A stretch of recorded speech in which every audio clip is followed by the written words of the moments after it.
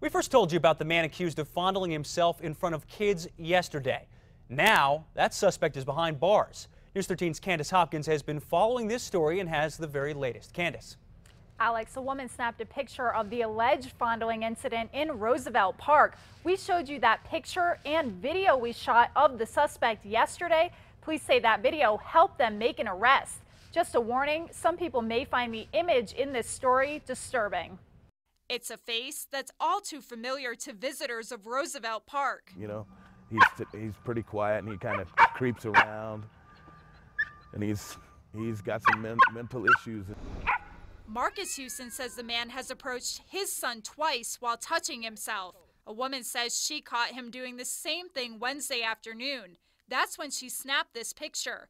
Police say it's 35-year-old Jason Galloway. This guy was one of the biggest creeps out there, right? Mr. Galloway here, exposing himself to children. Police responded after Wednesday's incident but couldn't find him.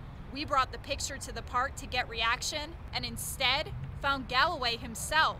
Police say this video helped with their investigation. Definitely Channel 13 helped a lot on this because you guys were identifying him. You put him in the park with the video. A rookie officer and his training officer found him this morning. They discovered he was already wanted for failing to show up to court in June for an indecent exposure case. Now he could be facing much more serious charges. Now the investigation continues to find other victims around the Roosevelt Park area.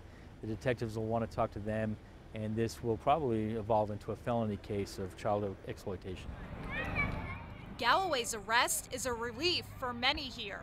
We come to the park to have a good time, and that kind of stuff is just, it's really inappropriate. We're really glad that he's actually not here no more and off the streets and off the parks where a lot of kids come and have fun. I know that we have an issue having enough police in enough places all the time, but it is something that they should be worried about, and it isn't trivial.